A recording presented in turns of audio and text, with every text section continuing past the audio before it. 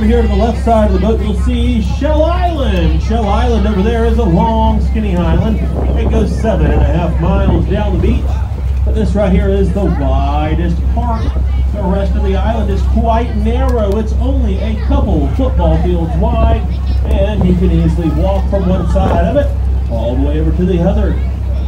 Shell Island used to be connected with the mainland of Panama City Beach up until 1934. That's when they dug out the channel we're traveling through, and there's not been a road or bridge to get over there